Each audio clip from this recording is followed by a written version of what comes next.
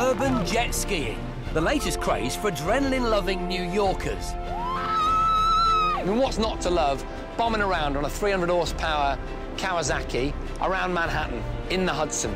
That's a once-in-a-lifetime opportunity, and I've got to tell you, I felt like James Bond. The power between our legs came from two of the most powerful beasts on the market. The Yamaha Wave Runner FZR, what can I say? I knew that this was going to be a monster of a machine, but I had no idea exactly how quick this would be. This baby has a supercharged 1.8cc four-stroke, four-cylinder engine. And that, combined with the Nano XL hull, that's super lightweight, means I have power, means I have amazing acceleration. In other words, this thing right here, pure adrenaline! Woo! The Hudson's unpredictable currents regularly tip thrill-seekers into its icy waters. Luckily, our watered vehicles were built with stability in mind.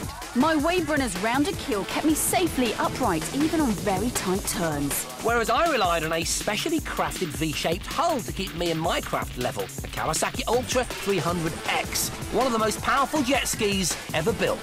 This is a fully fledged racing machine from the racing department at Kawasaki, designed for nothing but stupid amounts of speed. Woo! Come on, baby! Yes! This thing's incredible! Oh, I can't tell you how much fun this is! The Kawasaki Ultra 300X. The 300 stands for the brake horsepower.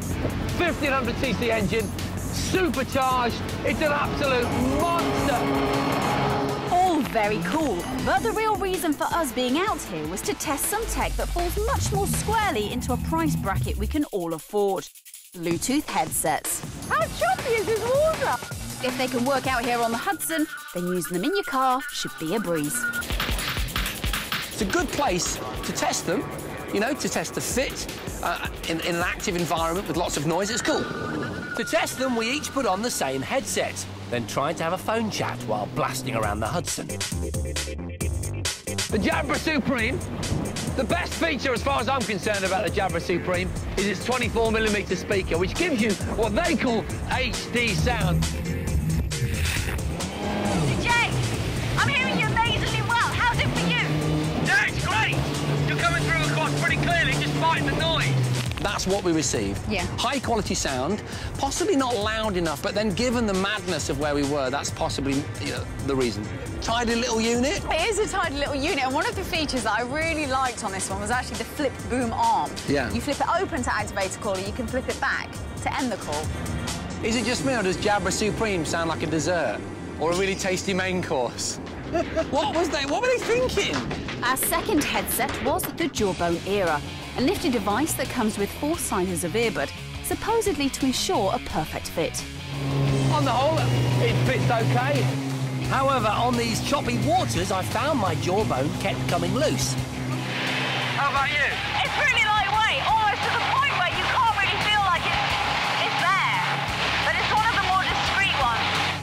It actually works. It did work. Yeah, especially being out on the sea. There's so much noise going off, the engine, the water. The Jawbone uses a technology called Noise Assassin, which was developed for tank commanders to blank out engine noise in battle situations. And in the middle of the bay, it was working very well indeed. But then, at top speed, it fell off my ear and into the water. It just sank to the bottom of the Hudson when I just hit that wave. I'm gonna go look for it. Hopefully, our final pair of headsets would last a little longer. The Plantronics Voyager Pro HD uses special voice alerts to tell you when you're running out of talk time or battery.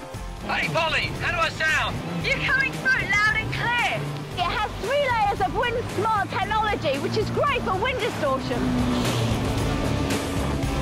Being out on the water-powered jet bike, doing 40-50 miles an hour, there was a noticeable difference in the wind noise reduction. I think there was as well. And that's not all it does. It's got something called smart sensor technology, which means it knows when it's on the side of your face. Which means calls should be answered automatically when you're wearing the headset. So, what did we think? I think it's really cool not pressing buttons to answer the calls. What do you think? Pretty good too. They all worked really well. The battery life didn't let us down, and we could hear what was going on. So it does pretty much come down to the styling, doesn't it? And maybe the weight of the headset as well. Time for the G ratings. The The Jawbone era gets 3 Gs. It's light, discreet and very clear. But we can't ignore the fact that Jason's fell off. The Jabra Supreme gets 3 Gs, thanks to a good-sized speaker and easy controls, though it's a little bit on the large side.